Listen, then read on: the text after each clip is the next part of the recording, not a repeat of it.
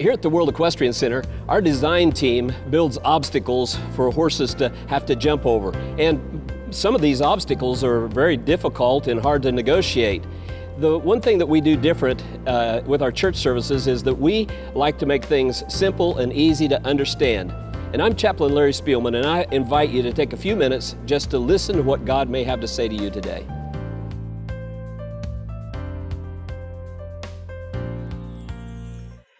Well, as I said, today is Easter, and for the last 6 weeks, and today will be 7, we have been looking at the statements that Jesus made from the cross.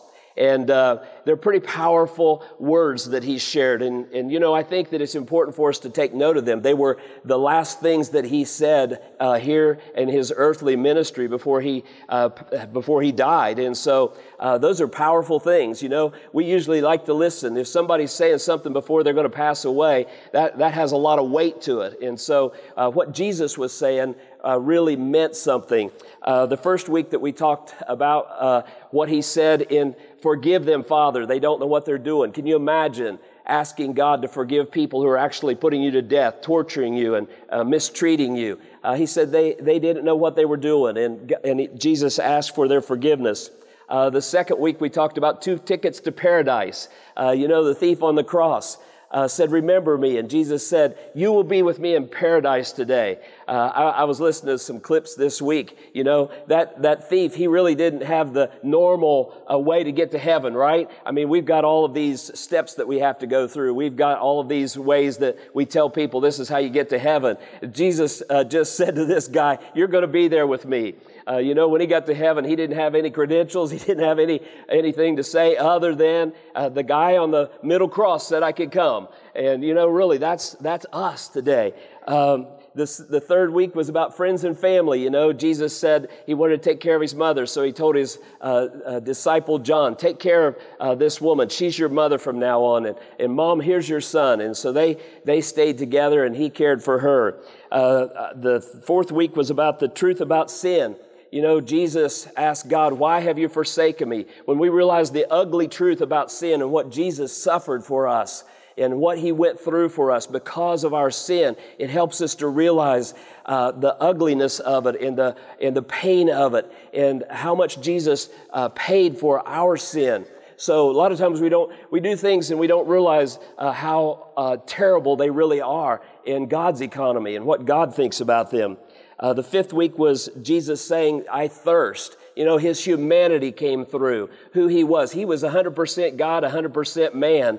And, you know, he could have come down off the cross. He could have done whatever he wanted to do. But he stayed there for us. And because of that, at one point he said, "I'm thirsty." And so they gave him a sponge with some sour vinegar on it. But his humanity was showing through. He was showing that he suffered just like you and I suffer. He goes through the same things that you and I go through. It's important for us to understand that. And then last week, the words that he said, "It is finished." That means that everything that was necessary, whatever he had to do to accomplish God's purpose, it was all done and taken care of. It's all over. There's nothing else that you and I can do today to accomplish salvation. Jesus has done everything that's necessary. It's just up for you and I to decide that we'll accept that we'll take that. We come to him and we ask for forgiveness and the acceptance of him as Lord in our life. And so that's where we were. Today, we're looking into the book of Luke in chapter 23, and I've titled this message, Reunion. In verse 44, it says, "It was now about noon, and darkness came over the whole land until 3 in the afternoon, for the sun had stopped shining." No wonder. "And the curtains of the temple was torn in two. Jesus called out with a loud voice, 'Father, into your hands I commit my spirit.' And when he had said this, he breathed his last." You know, every one of the Gospels carries this last little bit. Most of them just say that he cried out with a loud voice. But Luke actually says what he said. You know, "Into your hands I commit my spirit." You know, I believe at that moment, all of hell was rejoicing. They thought they had finally accomplished everything they had been trying to do since the beginning of time. The Son of God was dead. Can you imagine what they were thinking at that point? I don't know if you've ever seen The Lion, the Witch, and the Wardrobe, C.S. Lewis's movie, but when I think about this scene, I think about Aslan, the lion, that was representative of Jesus, and how he was drugged to this altar, to this concrete pad, and he was killed there on that pad, and all of the excitement and the joy that the demons felt when they saw that Jesus was dead or that Aslan was dead. That's how heaven seen all of this. And you know what? The world was in sorrow. The world was in grief. But the devil, the enemy of our soul, he was rejoicing. It was one of the best days of his life. A friend of ours, Lawrence Bishop, wrote a song, and it's on YouTube. It's called "A Bad Day for the Devil." He didn't realize how bad this day was. While he was rejoicing and how he was all happy about all of it, he had no idea what was going to come out of this. So it wasn't just a good day for him, even though he thought it was in his angels. I just really believe that the world never really understood how desperate we were for Jesus in his life here. He had been faithful through everything, and now it all looked hopeless. Can you imagine standing around the cross watching this person who had come and had done all these miraculous things, made all of these promises, all of these things that he had said that he was going to do, and here now he's dead. You think it's difficult to leave the cemetery after we've laid a loved one to death, or in death, in the grave. And here these folks were having to go back home thinking about what had happened to Jesus. How disappointed everyone must have been. Everybody was left with the reality, Jesus is gone. That was Friday, but Sunday was coming. You might ask the question today, why did Jesus have to die? Couldn't there have been some other thing that was done that could have accomplished the same kinds of things? If you look at Jesus in the garden, one of the things that Jesus was asking God in the garden, if there's some other way, let this cup pass from me, but your will should be done. But if there's something else that could happen, that I wouldn't have to go through this, that I wouldn't have to die, isn't there some other way? And God was silent at that point. Really, his answer was, no, there's no other way. This is how it has to be. Anytime someone passes away, we always try to figure out what is the purpose in that death. You wonder, what was the purpose of Jesus' death? I'm sure everybody there that day was wondering that. How could this be? What are we supposed to make of this? What are we supposed to take away from this? I think when we try to find purpose in someone's death, it's just a natural thing that we do. We try to come up with an excuse. We try to come up with something that makes sense. We ask all kinds of questions. It's even worse, it seems like, when a young person passes away. Why? Why did this have to happen? Why did somebody not do something different? Or why didn't God step in? Over and over again, we ask all of these questions. We try to explain it. I think that we need to be careful that we're not always trying to bring consolation or comfort to people by trying to explain what we think really happened. A lot of times we offer platitudes and cliches. Oh, God needed another angel, or, he picked the prettiest flower. We say all kinds of things like that to try and encourage people. But in reality, on this side of eternity, we can't make sense of it. There's only one thing that we can really do for each other, and that's to just hold each other in our arms and let people cry and encourage them that there's a better day coming. We don't have to explain it. And I don't think anybody had any clue how to explain what happened to Jesus that day on the cross. You know, death had reigned since Adam and Eve. They were told, God told them when He put them in the garden, you can do anything you want here. Take care of the garden, eat anything you like except this one tree.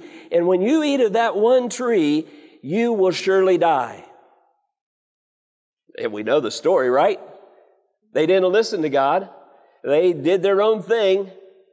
Sometimes I think, Adam and Eve, what in the world? Did you have a clue what you were doing to the rest of us? But the reality is you and I probably would have done the same thing, given the opportunity. We always say we wouldn't, but we got 20/20 hindsight, you know, looking back on all the trouble. But if we were there, human nature, the enemy tempting, we probably would have done the same thing. But they did. And they brought this curse on all of humanity. And you know, this death of Jesus really became the ultimate payment for the curse that had been on the world for thousands of years. All of humanity had suffered death over and over again. Oh yeah, they lived a long time back in the book of Genesis, 900 years. I'm not sure I want to live 900 years in this world, are you? I mean, you know. But no matter how long their life was, it always ended in death. And Jesus needed to settle that score. Jesus needed to bring something into reality that was greater than death, that He could stop the curse, that He could change the course of history. And Jesus' death did just exactly that. In Romans chapter 5, beginning at verse 17, I love what it says. For if by the trespass of one man death entered through that one man, how much more will those who receive God's abundant provision of grace and the gift of righteousness reign in life through the one man, Jesus Christ? Consequently, just as one trespass resulted in condemnation for all people, so also one righteous act resulted in justification and life for all people. Jesus paid it all. Jesus paid the price for that death. He paid the price for that curse. He paid the price for you and I's sin. He paid the price for us to have eternal life. This is Easter Sunday morning. This is Resurrection Sunday. You know, Jesus did everything for us. And believe me, while they were all mourning and they were all concerned, and you know, we had a Good Friday service and it was a somber time remembering and thinking about Jesus' death on the cross. But Friday isn't the end of the story. Sunday morning was coming. The resurrection. I love the radio commentator Paul Harvey. You know, he used to be on the air a lot, and he was always telling the rest of the story. You know, what happened later that most people didn't know, or maybe people weren't aware of.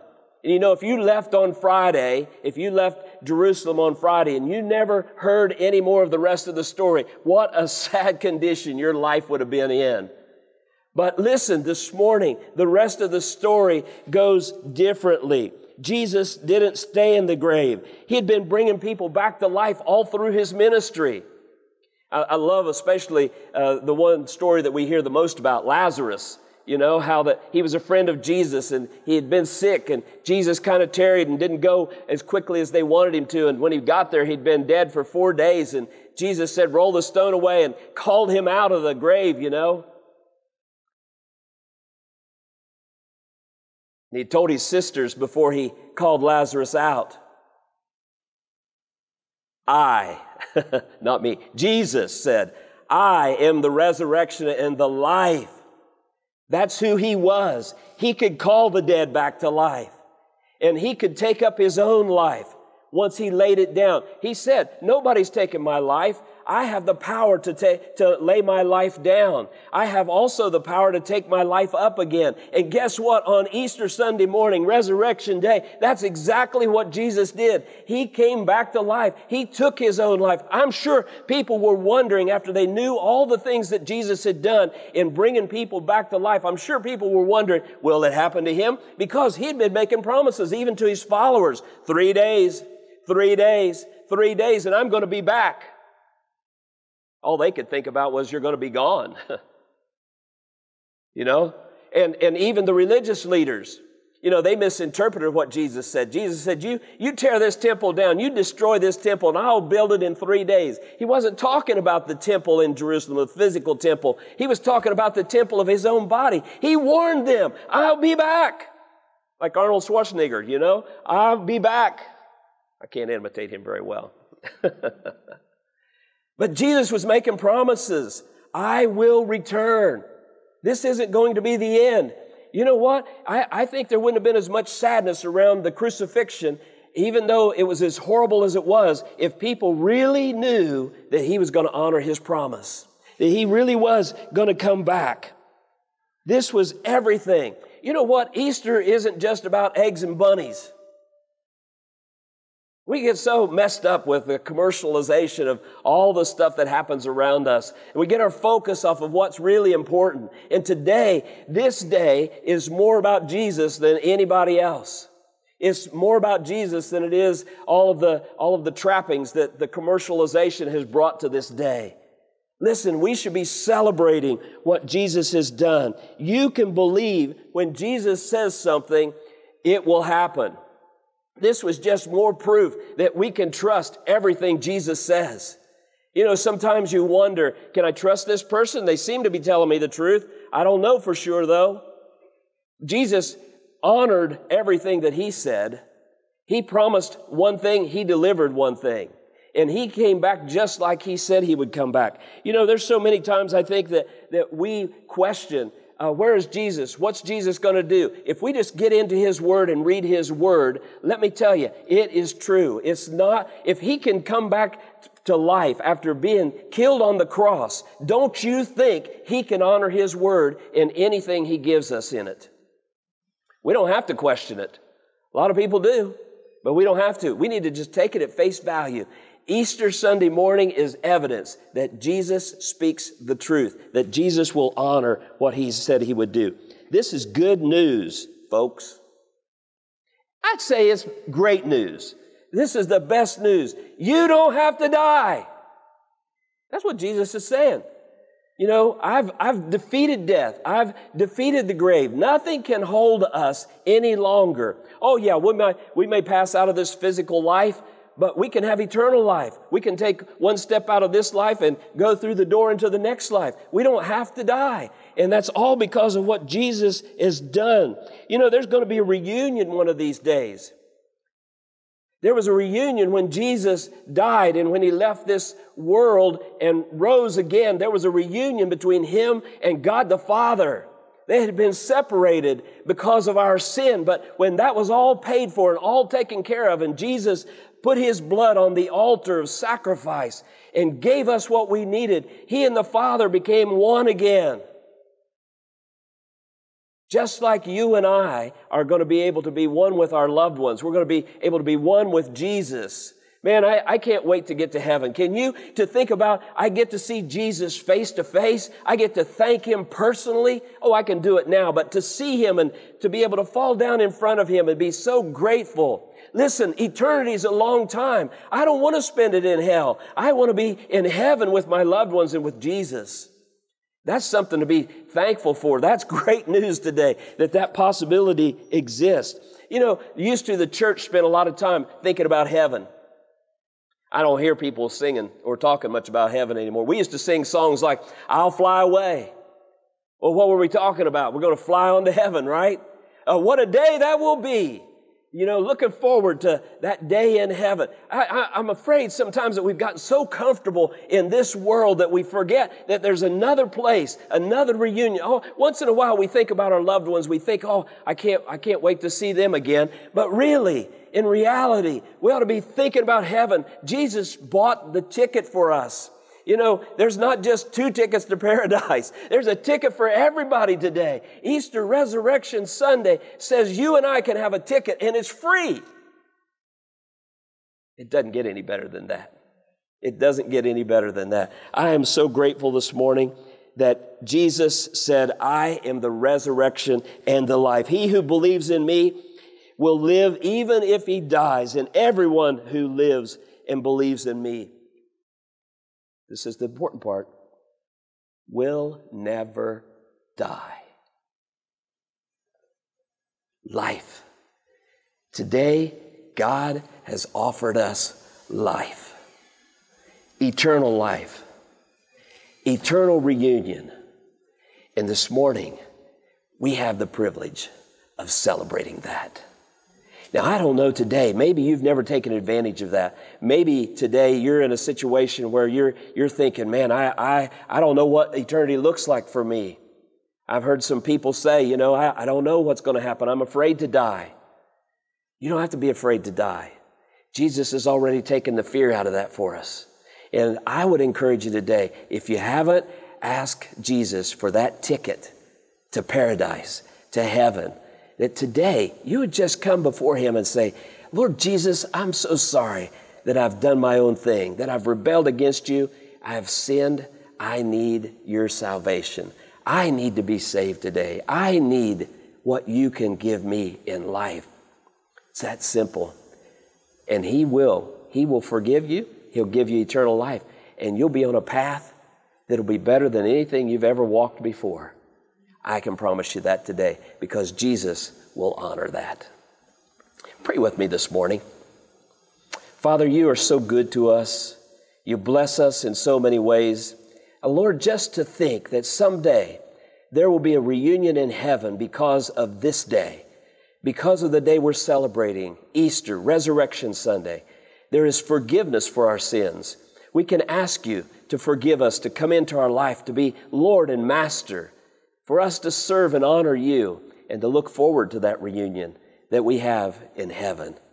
Thank you today, God, that Jesus paid the price, that He settled the question, that everything, Lord, that He has said is true. And help us today to grasp that. Help us to celebrate all that you've done for us. We thank you so much today. Bless and guide each person here today. In Jesus' name, amen.